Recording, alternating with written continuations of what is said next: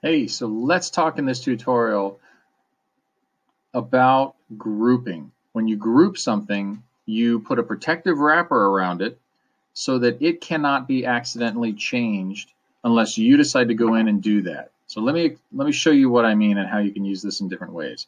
Over here, we have some objects, right? Got a box, a conical looking funky thing I made a while ago. It could be anything. It could be cylinder, whatever you have in your environment. You can pause this, go create something. If you don't have one, you should have something already. And I'll show you what I mean. Let's assume you wanted to take this and put it in this so that it has a new and interesting form to it, because you're really looking to make like a bike stand and you want to be able to put your back tire on there, but you need it to flare out on the sides. And you think, oh, well, what if I made a conical looking thing like this, and then I made it intersect this rectangle? So you could do this. You could grab 1, 2, 3, select this, take the move tool, move this into the box so that it looks something like that. That's kind of cool. So you have these flared out edges, you have these little tips that come out over the top here, and maybe you were going to cut this away and make it a little different than that. And then you thought, oh wait, I wish I hadn't done that. I wish I had gone and done it a little differently and had it not look quite like that. I wish I had adjusted this somewhat. So you go back in and you try to move it by selecting that inside.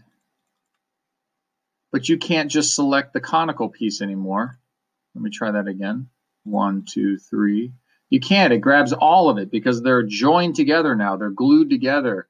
If you had grouped it, you could easily take it out and redo it and stick it back in there. But without grouping it, these are stuck together. And I can't move one without moving or manipulating the other at the same time. Okay, so let's undo that, and I'll show you how you can control that by grouping it. Let's put a protective wrapper around one of these. It's slow to respond. Let's put a protective wrapper around this, and I'll show you the difference. To group this, you have to select all dimensions of it. So whatever it is, like you could group just the top face of this oval. An oval is a shape, and shapes are two-dimensional, but this entire form is three-dimensional. So you take your select tool and go 1, 2, 3. 3 clicks relatively close together. If you don't move your mouse, 1, 2, 3, will select this entire thing blue. Yes, you could draw a box around it to select it, but sometimes you actually clip things in the background and include it in what you selected. So it's good to just, if you can, 1, 2, 3 clicks, left clicks with the mouse, and it'll select it. While it's blue, right mouse click it, and you get this window popping up that gives you a lot of cut, copy options, erase, and all that. But make group is the option that's going to put a protective wrapper around this one object. Now, there it is, wrapped in its own invisible wrapper. It's not invisible, I can see it. You can see it because you selected it. But if I now select the sky or the grass and undo that, you can't tell that it's grouped. That's the beauty of it. But if I take the move tool and I look to move any of these objects, if they're not grouped, it looks like I'm just moving that face of that object or that corner of that edge. But if it's grouped and I put my mouse over it, it automatically reveals the wrapper that contains it.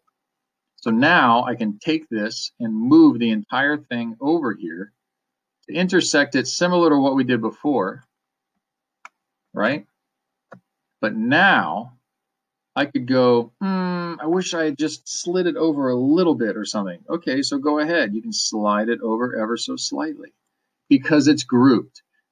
Put that wrapper around it, control your model, have really cool forms that look like they're joined together, but nobody would ever know that they're separately wrapped and put in position with each other. So cool. Grouping gets way more complex. I'll go over some other stuff in the next tutorial. Yoink.